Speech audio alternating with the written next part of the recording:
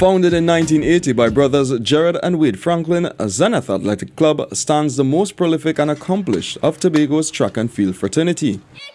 We had a lot of really good athletes, top athletes. At least we had like about 6 people that went to the Olympics.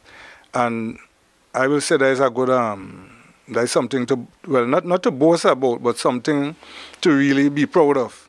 Producing names such as Sheridan Kirk, Tobago's first Olympian, to Kellyanne Batiste, one of the nation's most decorated sprinters, Zenith has truly mastered its regime of nurturing elite-level athletes. We have a system that we use that I think most clubs don't have.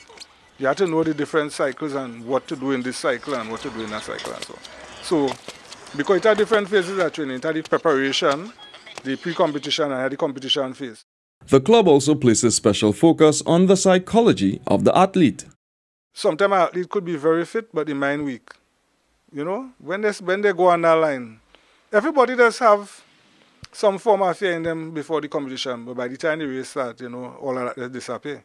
So you have some people, it doesn't disappear, the fear remains with them. So you have to try to get that out of them. The decorated coach is not only passionate about the sport, he views it as a way of life and a means to greater achievement, something that the Jamaican athletes have embraced wholeheartedly.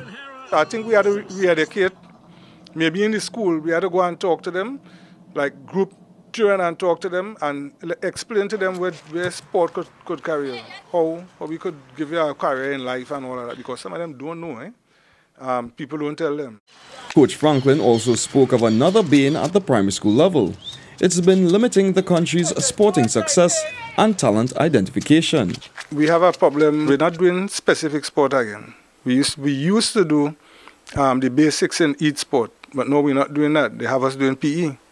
And the PE that we're doing is just movement. You know, you could do PE, but you could do the basics of different sport. There's that in secondary school.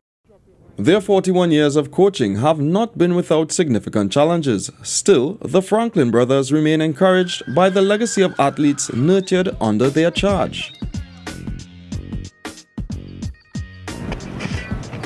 That was a production of the Department of Information, Office of the Chief Secretary, Tobago House of Assembly.